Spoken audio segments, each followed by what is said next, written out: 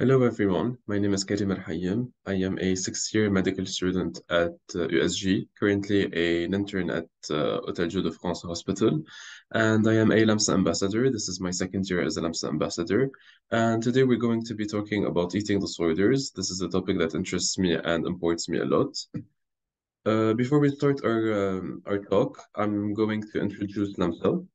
So LAMSA is the Lebanese Association of Medical Services for Addiction. It is an NGO founded by Dr. Mkarzil. It is based on evidence-based medicine to educate and make awareness of addiction, mental health, and co-occurring physical health and well-being issues. It aims to destigmatize those diseases and to implement strategies to systematically screen individuals for addiction and behavior, eventually promoting for a sustainable and healthy community. So to introduce our topic of eating disorders, if we open the DSM, and in its fifth edition is the latest edition of it. It is the book that is a reference for psychiatric illnesses. And if we want to read about eating disorders, we found this definition: persistent disturbance of eating or eating-related behavior that results in the altered consumption or absorption of food and that significantly impairs physical health or psychosocial functioning. So through the definition alone, we can see that eating disorders are a serious psychiatric disorder that is characterized by abnormal eating and weight-controlled behavior. And all eating disorders really impair the physical health and of the patient and will really disrupt the psychosocial functioning of them. And this is why it is classified as a psychiatric disorder. These illnesses have a lot of comorbidities, and especially psychiatric comorbidities, reaching 70% of the patients. And the most dangerous comorbidity is suicide, but we can also cite mood and anxiety disorder, neurodevelopmental disorder, and even substance use disorders. And eating disorders in general are also linked to organic illnesses such as diabetes and even autoimmune diseases such as Crohn's disease or even celiac disease. Now, we know that eating disorders will change varying by gender. In men, the body image concerns are mostly focused on muscles, while in women, they are mostly focused on weight loss. So this is the outline of our presentation today. I'm going to be tackling first the epidemiology of eating disorders, then their pathophysiology or how they are between parentheses, created in the patient. Then we will be discussing some physical findings that we can see in eating disorders. And then I will be tackling the 6 main eating disorders to finally tackle their treatment and their management. We'll start with the epidemiology. We know that eating disorders affect individuals of all ages, genders, sexual orientations, ethnicities, and geographies, but we know that the population that's mainly at risk are adolescents and young adults. We know that anorexia nervosa starts the earliest out of the three. It has a very rare onset after 30 years old. So in adults, it's another eating disorder that prevails. It's mostly binge eating disorder. If you look at incidence rates in general, we know that it is stable for anorexia nervosa. It is stable but mostly on decline for bulimia nervosa, and it is rising for binge eating disorder and other specified eating disorders. But in general, there is a 25% global increase of eating disorders, not only because they are more common in our society, but also because we are diagnosing them better and there is less stigma around them, which makes patients not scared of reaching out for help. If we look at the population at a given time, we know that there is 1% of anorexia nervosa, 2% of bulimia nervosa, and 2% of binge eating disorder, which makes a general of 5% at any given time. And we know that in general, but especially in anorexia nervosa, eating disorders are an illness that prevails mostly in females, with a female to male ratio of 10 to 1. And we know that out of all of the patients, only 20% will reach for treatment. So what is the pathophysiology of eating disorders? Honestly, the concept of eating disorders is still uncertain. Is it a problem of eating, of body image, or is it neurotic, psychotic, or even psychosomatic? So there are many theories and many factors that go into eating disorders. So I will be tackling some of them. And to start with the genetic theories. The strongest genetic evidence is actually for anorexia nervosa because lately there has been the identification of 8 regions on chromosomes that are associated with anorexia nervosa. And we know that there is a positive polygenic correlation with many brain-related behaviors. So these chromosomes that could be linked to anorexia nervosa are also linked to other psychiatric disorders, especially OCD, and even personality traits such as neuroticism. Now, depending on the study, there could be negative but also positive genetic correlation with what we call the metabolic syndrome. It is a syndrome that tackles a higher BMI, insulin sensitivity, cholesterol level, hypertension. So, in general, we could say that anorexia nervosa has a very genetic correlation with psychiatric and metabolic traits. So we are looking at it a bit differently because it has so much genetic factors that go into it. If we look at longitudinal studies that have been made over the years, we can see that picky eating and leanness are mostly associated with anorexia nervosa, while a more healthy appetite and people who are a bit more overweight align more with binge spectrum disorder. But there is a difference. It doesn't mean that picky eaters will develop anorexia nervosa. It's just a positive correlation that has been found by some studies. Also, if you look at the environmental influences in the perinatal period, if these environmental influences happen in that perinatal period, the child that's in the womb is more at risk of developing anorexia nervosa. However, if these negative environmental influences happen in the early childhood, they are more at risk of developing binge spectrum disorders. Even some factors are temperament traits. So we know that that eating disorders are associated with anomalies in neurocognitive functions. Most patients with eating disorders have a very low self-esteem. In anorexia nervosa, we also see problems in social cognition, anxiety, anhedonia, insecure attachments. So that kind of reminds us to autism spectrum disorder and even anxiety traits and even obsessive compulsive traits. Now, in all eating disorder, there is a lack in the inhibition-disinhibition behavioral spectrum. That means that their disinhibition and inhibition towards food is not perfectly healthy, and and these patients can lack in that manner. We can also see biological implications in eating disorders. For example, there is what we call the hypothalamic pituitary adrenal axis. It is an axis that goes from the brain down to the adrenal glands near the kidneys, and this axis mostly regulates hormones in our body. Now, this axis in general is activated when humans are put in very stressful situations. We know that people with eating disorders, and especially anorexia nervosa, in these patients, this axis is always hyperactivated. And if there is a negative feedback that should be applied on it, in these patients, it is altered and it is lowered. Even there are two regions in the brain that are called the insula and the amygdala. These are two areas of the brain that are involved with perception of the body image and negative emotions. In anorexia nervosa, especially, but also in eating disorders, the responses of these two regions are perturbed. I mentioned beforehand the imbalance in the inhibition-disinhibition spectrum, but also we know that there is a lot of impulsivity association in eating disorders, and especially in bulimic spectrum disorders, which really reminds us of ADHD, where people have a lack of controlling their impulses. And in eating disorders, the reward learning is impaired. We know that the reward system in our brain is a neurological system that's mainly based on the neurotransmitter dopamine. So we have noticed that in patients with anorexia nervosa, they show a delay in the reward response, and people with binge eating disorder show a very fast response to it, and even people with binge eating disorder show an increased intention and approach to food cues. If you want to summarize everything that I just said, I just said a lot of information and a lot of factors. So that shows us that there is a lot of interactions between genetic and environmental factors, and there are crucial developmental periods in the patient's life. There are predisposing factors that are background vulnerabilities, then precipitating factors of the disease that are mainly environmental contexts at the time of the onset, to finally have perpetuating factors that are the secondary aspects of the illness that cause the illness to be valued and then maintained.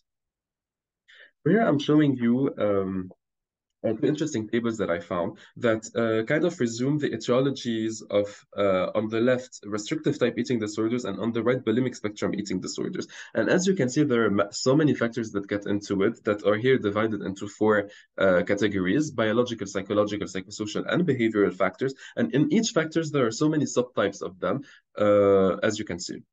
So that's just to tell us that eating disorders are not caused by one factor. It is an agglomeration of many factors that get with each other. In each patient with eating disorders, there are a lot of physical findings that we can find and consequences of that eating disorder. So to start with anorexia nervosa, we know that all of the systems of the body are affected by the starvation, and that the damage accumulates over time. Mainly, the physical findings are caused because of the purging behaviors. I will explain the meaning of purging behaviors later on during the presentation. And we can start with cardiovascular consequences of the eating disorders, mainly hypotension and problems in the cardiac rhythm. There are also dermatological consequences of anorexia nervosa. The skin becomes very scaly and dry.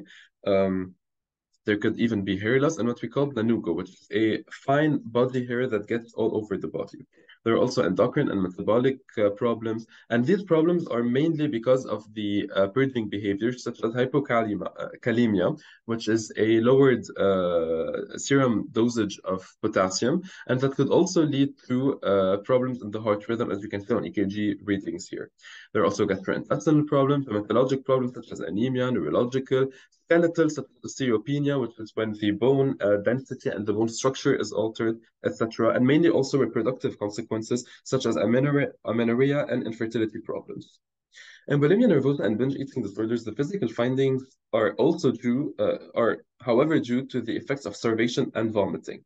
In general, they're similar to anorexia nervosa, but less severe, but there are some specific factors or problems related to the purging, mainly cardiovascular problems, such as rhythm problems, endocrine and metabolic problems, gastrointestinal ones, we can see constipation, we can see ulcers here, I'm showing you an ulcer in the esophagus, and even gastric erosions and perforations. We can also see hematological problems, oral problems, like dental erosions. So mainly dental erosions are because of the vomiting that people with these illnesses have or induce.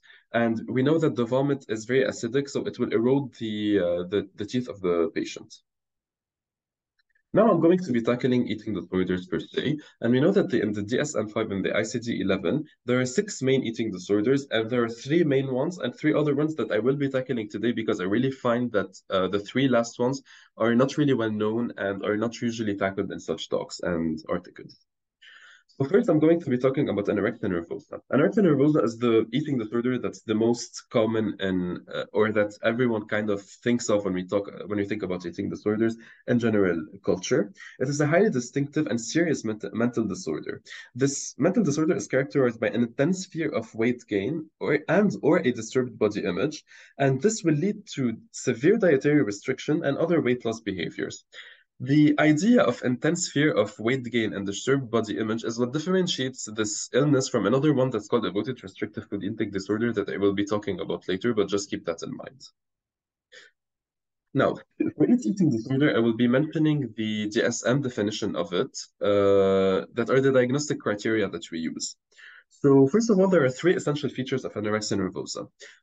First, persistent energy intake restriction. Second, intense fear of gaining weight or becoming fat, or persistent behaviors that interfere with weight gain. And third, a disturbance in the self-perceived weight or image. So usually the individual will maintain a body weight that's below minimally normal for the age and the sex and the developmental trajectory of the person. And here we mentioned developmental trajectory because in children and adolescents, it's a bit hard to define underweight because of their growth. So the way we can detect anorexia nervosa is through differences in the developmental trajectory, meaning they don't usually reach the goal that's required of them for their height and their age. Patients with this disorder will usually display an intense fear of gaining weight and becoming fat, and this fear is not usually alleviated by the weight loss, and in fact, it becomes like a vicious circle. Disconcert with weight gain might even increase as the weight falls. And younger individuals with anorexia nervosa and some adults usually do not recognize or acknowledge their illness, so they will not usually seek help by themselves. If you look at the definition, there are 2 subtypes of anorexia nervosa. There's the restricting type, where the patient will limit their food intake, but also the binge eating purging type. In that subtype, there are purging attitudes, such as induced vomiting, but even laxative, that are substances that induce diarrhea, strenuous physical efforts, weight loss medication, or even stimulants like amphetamines and other medications. So with that definition in mind, we know that in anorexia nervosa, the individual's weight must usually be significantly low. But because of differences in age and gender and ethnicities, etc., it is a bit hard to define a non-underweight person. So this is why we usually use what's called the BMI. In international standards, a BMI that's lower than 18.5 defines an underweight person. So we can see that in the definition of anorexia nervosa, the severity of it is divided by the BMI in mild, moderate, severe, and extreme cases, as you can see in the lower case of the definition. And finally, we know that in that disease, the patients have a cognitive and emotional functioning that's markedly disturbed. How is the diagnosis made? It is firstly important to note that all eating disorders have a clinical diagnosis, meaning that we rely on the criteria of the DSM to put the diagnosis. There are no really physical and imaging or biological exams that need to be made. But as I mentioned beforehand, it is rare for an individual with anorexia nervosa to complain of the weight loss per se, and they usually cannot acknowledge the fact that they have a disease. So this is why, first of all, it is important to talk to the family, and most of the times the individual is brought to a professional by a family member that raised concern because they noticed a marked weight loss in the patient. And if the patient themselves will seek for help, it is usually because of a distress over the somatic and psychological consequences of the starvation. There are a lot of complications, as I mentioned, to anorexia nervosa, and we saw the physical findings a bit beforehand, but the main risk is suicide. It is actually a crucial complication of anorexia nervosa, and it is one of the main reasons of mortality in that disease. It is very elevated, like as we can see, 12 per 100,000 suicides per year. So this is why every time we put a diagnosis of anorexia nervosa, it is very important to evaluate the suicide risk. We should evaluate the suicide ideation, suicidal behaviors, and risk factors of suicide, which are mainly past attempts. The diagnosis of anorexia nervosa could be a bit difficult if there are other psychiatric illnesses that accompany the patient. Usually in depression, people feel like they are undeserving of food, so they will not eat, and they also have a loss of appetite. And in patients with schizophrenia is a psychiatric disorder where that is defined by what we call delusions. A delusion is when a patient has an idea that is we know that is wrong, but they are completely convinced that this idea is true. And in that case, a patient with schizophrenia could have a delusion of being poisoned. So they are 100% convinced that someone is poisoning their food and they will not eat. There are also differential diagnoses that should be made. Mainly, we should always rule out organic diagnoses such as irritable bowel disease, cancer and malignancies such as cerebral tumors that could lower the appetite and a marked weight loss, thyrotoxicosis, and even diabetes. We saw the physical signs and symptoms of anorexia nervosa a bit beforehand. So what are the investigations that should be made? As I said, the diagnosis is made clinically, but there are some investigations that should be made to evaluate the severity of the physical consequences of anorexia.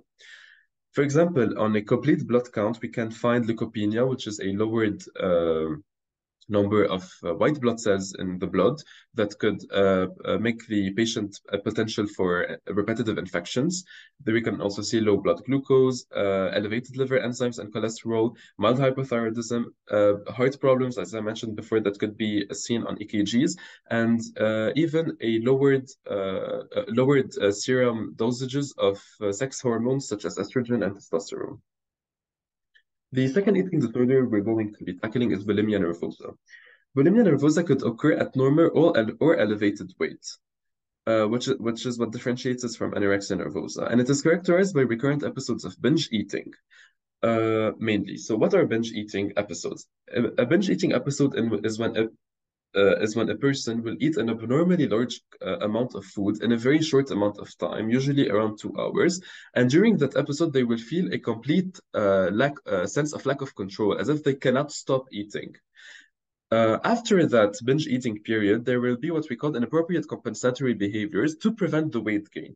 The most common one is vomiting, because it gives the patient immediate relief. And during the development of the disease, the vomiting could even become the goal itself. Other inappropriate compensatory behaviors could include laxatives, diuretics, medications, and excessive exercise, and it is considered excessive when it interferes significantly with activities of the daily life.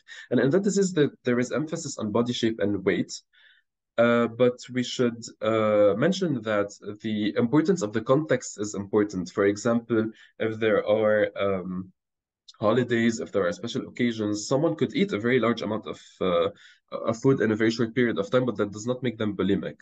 And as you can see, it should happen many times over 3 months for at least a week. I'm talking here about the binge eating and the inappropriate compensatory behaviors. And in that case, the severity of it is not through weight, is not defined by weight, but rather by the frequency of the inappropriate compensatory behaviors. The prevalence of bulimia nervosa is around 1 to 1.5%, with a point prevalence in young adults. It usually starts in adolescence because of precipitating factors, usually a very severe diet or a stressful life situation.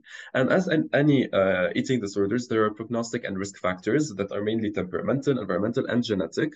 I'm going to be mentioning, for example, environmental factors there has been a lot of studies that have shown that physical or sexual abuse during childhood would put the person at risk of developing bulimia nervosa.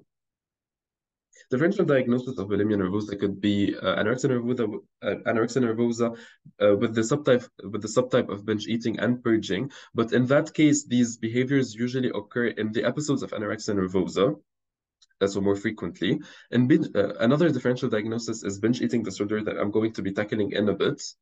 But we should also rule out organic diseases and neurological conditions, especially such as the Klein-Levin syndrome. The syndrome is actually a very rare syndrome that usually starts in childhood, and it is characterized by oversleeping, usually up to 20 hours per day, overeating, hyperphagia, which could lead to clinicians thinking that it could be bulimia nervosa, and usually behavioral changes, usually uninhibited sexual behaviors. And it usually concerns male adolescents. Another psychiatric disease that should be ruled out is major depressive disorders with atypical features. And in that case, there is overeating, but there are no inappropriate compensatory behaviors and no excessive concern with body shape and weight, which are primal conditions to diagnose bulimia nervosa.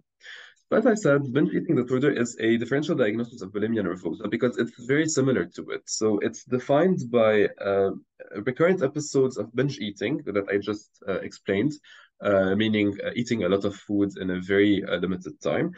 But in that case, there are fewer or even no inappropriate compensatory behaviors. So the person eats a lot and will feel the lack of control.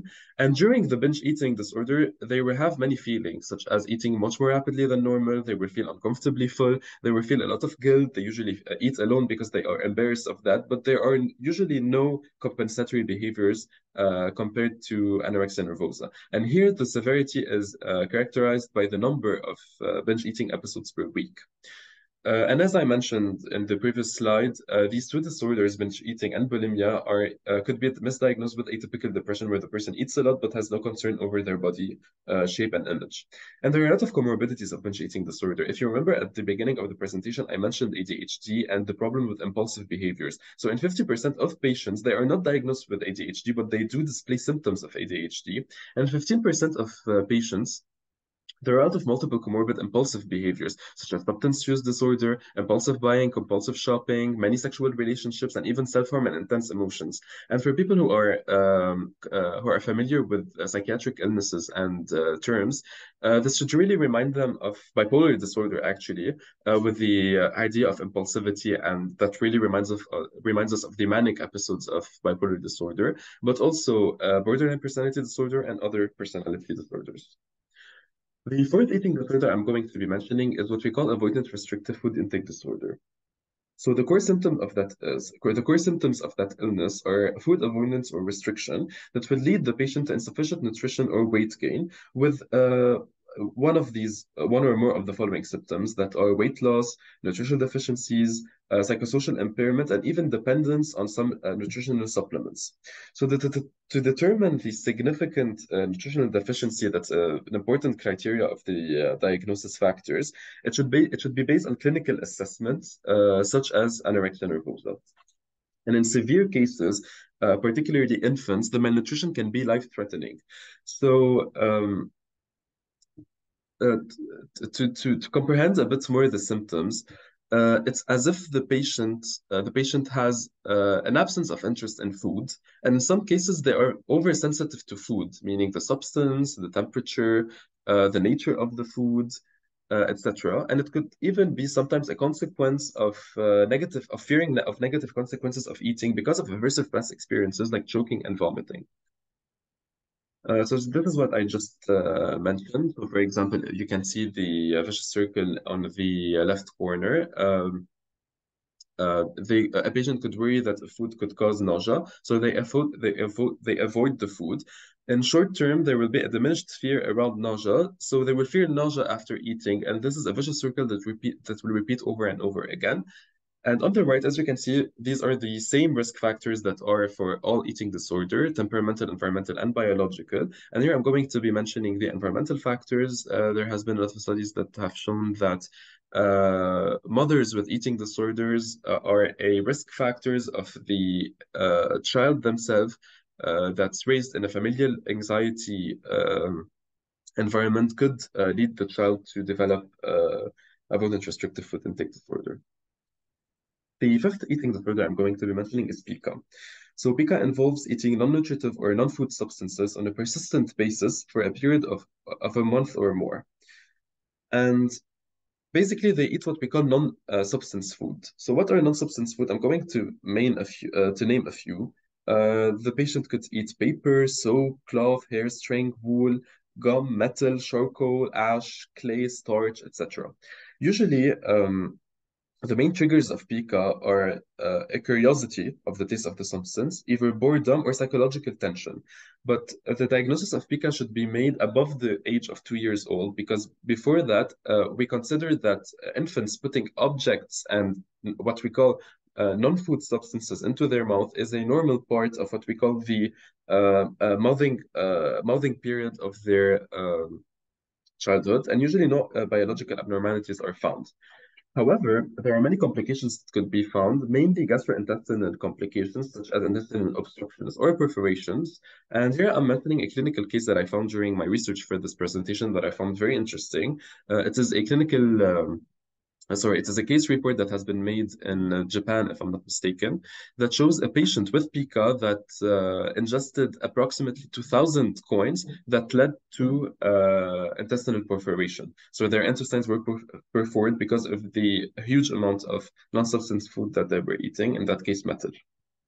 There are a lot of comorbidities of pica. I'm going to cite some psychiatric ones such as autism, schizophrenia, and what we call trichotillomania, which is a psychiatric illness of the that is obsessive compulsive actually. It is a compulsion of patients um, to remove their own hair actually. And physical disorders even should be ruled out, such as the Klein-Levin syndrome that I mentioned beforehand. And differential diagnosis of pica or anorexia nervosa, factitious disorder, which is another psychiatric illness where the patient will fake their own symptoms for personal gains, and not suicidal self-injury behaviors and maladaptive behavior patterns. The last eating disorder I'm going to be mentioning is rumination disorder. This disorder involves regurgitation of food after eating it in absence of nausea for a period of at least a month. So, more practically put, it is when a person will eat food and then without nausea, without involuntary retching, without disgust, without any other problem, they will regurgitate their own food, meaning get it up again in their own mouth. They may chew it again, they might eject it, or they might even swallow it again. Usually in infants, it's around 3 to 12 months of onset, and they put themselves in a position of straining and arching their back with their heads held back and sucking movements of the tongue. And they are very irritable and hungry between the episodes, and it could even lead to weight loss and inappropriate gain weight. And even if the regurgitation will follow every feeding, malnutrition may even occur. But usually in infants, the disease will frequently remit alone.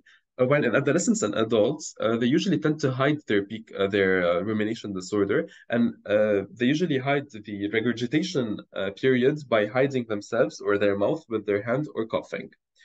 There are many differential diagnoses to rumination disorder. I'm just citing some: psychogenic vomiting, purge eating disorders, and other somatic disorders.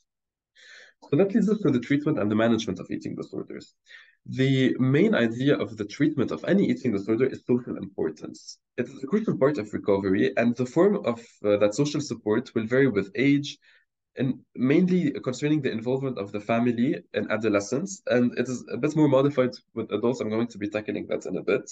But I also want to note that the importance of social media could be detrimental. For example, there are a lot of websites that are pro-anorexia. And as we can see, Nowadays on social media, the image of very thin people is what um, is what the epitome of beauty is currently is, and it could be very detrimental for especially for adolescents with a predisposition or eating disorders that are diagnosed. So, start with anorexia nervosa. In adolescent, the first line of treatment is family-based therapies. So the family is included in the therapy itself. There are no preferences towards the therapy, but there are other interventions also that could be made. I'm citing some, such as multifamily group therapy, separated parental interventions, etc. There are factors that are associated with dropout of the treatment that are lower BMI, lower motivation, and the binge purge subtype, and factors that are associated with a poorer outcome of the treatment that are graded eating disorder pathology and poor motivation. This usually happens in outpatient treatments, but in some cases, especially when the disease is very severe, it requires an inpatient treatment, which is when the patient will go to the hospital for refeeding programs that are meal support, and even in some cases, nasogastral tubes feeding. There are actually no recommendations for macronutrient supplements, and we know that the most efficient treatment, or the treatment with the highest efficacy, is a short hospitalization, meaning inpatient treatment for refeeding, and then family-based therapies. In adults, the therapy is different. It is not family-based, it is actually individually structured or structured on the individual. The therapy will reduce the symptoms, the distress, and the clinical impairment. And out of all of the patients, 25% will recover completely, but 25% do not respond to the outpatient treatment. And even in 40% of patients, they require high intensity care. And to reduce the relapses rates, there should be an augmenting inpatient treatment by digital interventions that would encourage carer supports. Now let's talk a bit about pharmacotherapy. And anorexia nervosa, the use of medications is not something that's usually done. And there has been a lot of studies, but none of them have shown a real efficacy of any medication. So I'm citing one of the studies that I found that was made on a medication called olanzapine, which is an antipsychotic in adult patients. It has shown a positive effect on weight gain, but no changes in the psychopathology of the illness. And compared to the placebo, it has shown no improvement on the withdrawal and the hospitalization rates. And there are even some recommendations to administer small doses of estrogen for girls with the chronic illness that have a diminished bone age to mimic pubertal estrogen. So this is actually when anorexia nervosa is very severe in female adolescents that really has had negative consequences on their hormonal fluctuations, and this is to prevent osteoporosis. The treatment of bulimia nervosa is mainly family therapy as the first line of treatment, and usually it is cognitive behavioral therapy that has shown the fastest improvement. However, with all of the progress that has been made, 60% of patients will still showcase core bulimic symptoms. In bulimia nervosa, we know that medication is actually efficient. So fluoxetine has shown negligible efficacy in promoting remission, but in general, SSRIs that are antidepressants have shown a lot of promising results. And we know that a lot of medication have shown positive results for weight loss, for reducing binges, and even effects on the psychopathology itself, such as antidepressants and many of the second generation, central nervous system stimulants, and anticonvulsants. In binge eating disorders, cognitive behavioral therapy is the most effective therapy, but other therapies include structured self-help, acceptance therapy, dialectical behavioral therapy, and even mindfulness exercises. And concerning the medication, there's only one molecule that's FDA approved, and it's called lisdexamfetamine. So in binge eating disorder, there are no really medication for treatment. And all other eating disorders that are other specified feeding or eating disorders, avoidance restrictive food intake disorder, rumination disorder, and PICA, the way that they are treated is that we look at the pathology of the eating disorder, and then we will see which one of the three main eating disorders it mostly resembles. And based on that, we will follow the same treatment as that main eating disorder. Family-based treatment have shown efficacy in treatment, and for avoidance restrictive food intake disorder specifically, there has been new variations of cognitive behavioral therapy that have been very efficient, and a lot of medications that have also shown a lot of benefits, such as cyproheptadine, olanzapine, and mirtazapine. But nowadays, there are a lot of emerging treatments that are happening, and here I'm citing what we call neuromodulation. So, neuromodulation is when there is the insertion of electrodes deep inside the brain of the patient to target the pathology, the core pathology of the eating disorder, because it's very biological here. So, neuromodulation has shown early effects such as improvement in mood, weight, and the psychopathology, kind of. But the later effects of neuromodulation are very promising because it has shown changes in weight and even in the disorder pathology itself. So, to conclude our talk, eating disorders are very serious illnesses that should not be looked upon immediately, that should not be ignored in clinical practices. And the three main ones are anorexia nervosa, bulimia nervosa, and binge eating disorders. But there are also other ones that are unfortunately, rarely mentioned in popular culture. It usually affects everyone, as you can see. It has many factors that get into its development. There are a lot of treatments to it. As you can see, it's mainly therapies, but also there is medication that's being developed to it, and even new treatments, such as I mentioned with the neuromodulation. But it is very important to always destigmatize these illnesses, to always help people with these illnesses, not to look at them and not to use offensive language, but rather help them, try to make them acknowledge their illness. And because they are very frequent, and these patients usually suffer a lot. And even though they cannot acknowledge their illness, they are craving for help. So this is the end of my presentation. These are the references that I used. As I mentioned, I used the DSM for the clinical diagnostic criteria. And thank you so much for assisting.